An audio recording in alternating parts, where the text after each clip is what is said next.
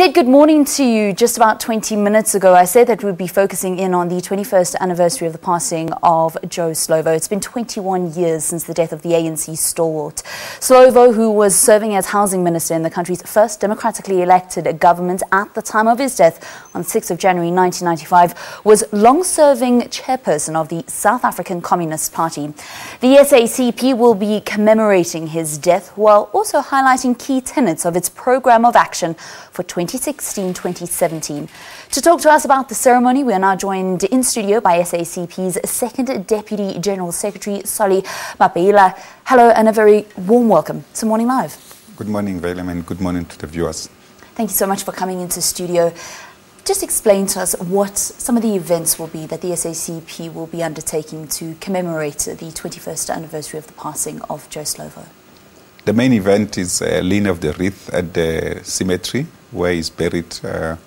He's buried at the Heroes Acre at Avalon Cemetery with many other combatants of Umkhonto weSizwe in the main and other revolutionary stalwarts. Will be laying wreath there, and thereafter there will be speeches from the alliance partners and our Young Communist League and some of the international guests that are in the country who will be at the event. And thereafter, some of our comrades will then participate in what we normally do this time when we honor Slovo, to participate in the cleaning services of some of the nearby townships. Last year we cleaned the Chris Hani Bara Hospital, the previous year we cleaned the El Dorado Park suburb. We'll now be trying to clean some of the areas around Shawela and Lamini. So I would then assume that it's open to the public and you're calling out to people that are in the area to come and help you with the cleanup. Yeah, of course, it's a public day of celebration of this giant life of our movement, honor of our people. Slovo was an extremely special cadre of our movement, who was a white man, but who gave his entire life to the cause of the black majority in the main, but of course to the cause of non-racialism in South Africa.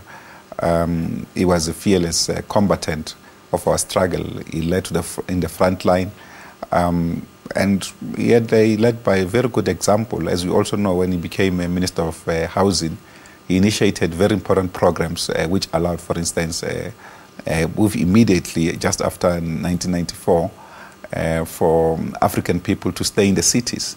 Like the city of Johannesburg, for instance, because apartheid government could not allow them to own houses in the inner city. He championed that particular process, and of course the massive rollout of housing in the country. Of course, it was part of the collective of our liberation movement led by the ANC.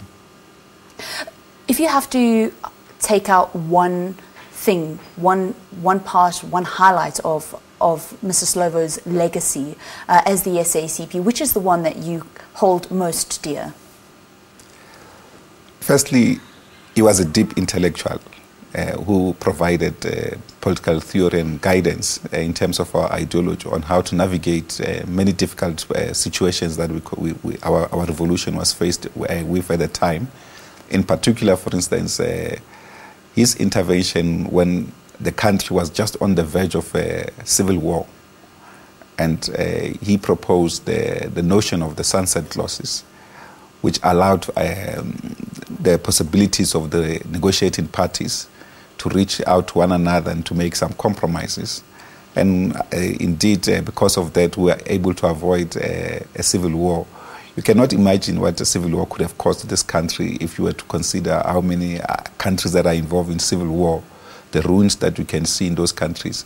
But obviously, I've heard some, the born-free so-called, who have attacked this notion that the civil war, the sunset clause notion was a sellout notion, which actually is completely untrue. It's actually devoid of the truth and lack of understanding of what was happening at the time. What is critical at the moment is for us to raise the sunrise clause, to engage with the second radical phase of our democratic transition in order to ensure that the compromises that were made in order that we save many millions of lives of South Africans are actually reversed to transform those lives and make them better, which is what one of his major contributions. And of course, his critique of the international socialist system and how he felt it needed to be developed.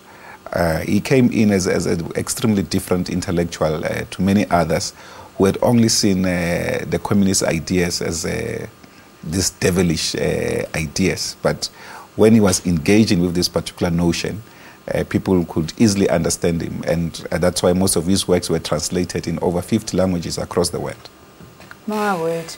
He's left us with some brilliant quotes. Among them, if you stay in a suit for too long, then your ideology also changes. And other many wonderful quotes that we get to remember the man by. Thank you so much for coming in studio. We wish you as well as the party all the best of luck with the commemoration services and the program that will be held today. Thank you very much.